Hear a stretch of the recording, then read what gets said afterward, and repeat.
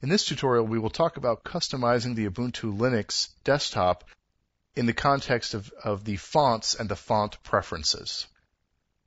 Now, the fonts that are available and that can be modified and changed are available under Preferences and then Font.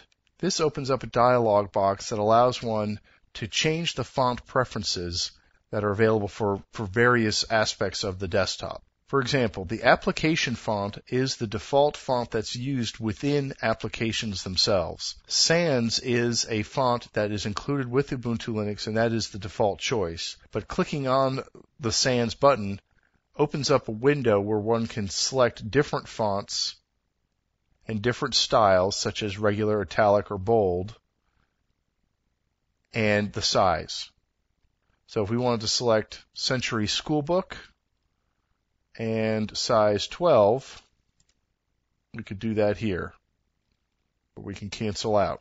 We can also change the default document font, the default desktop font, that is the fonts that's used for shortcuts and things on the desktop, the window title font, that's the font that you see right up here in the window, in the title bar of the window, and fixed width font. These are often used in the terminal and other applications like that. Now, there's also different types of font rendering, depending on the type of monitor that one has. If one has an LCD, this subpixel smoothing should be chosen.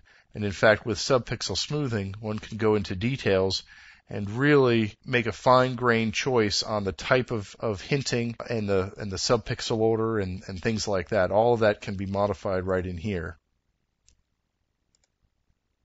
Now, adding new fonts, if one downloads fonts that you want to use within applications or within the desktop, is very easy to do.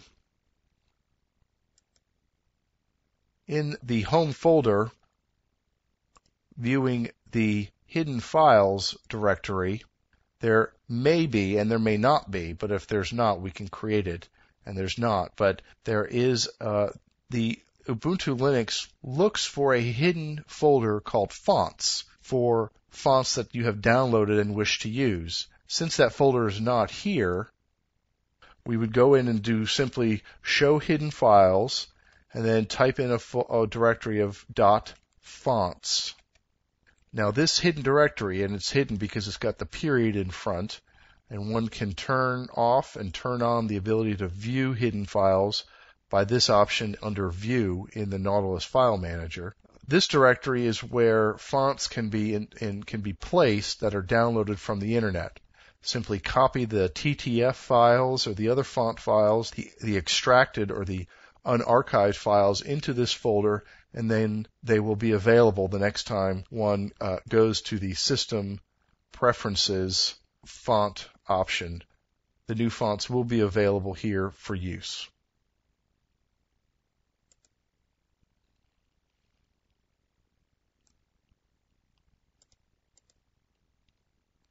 That's the end of this tutorial. Thank you very much.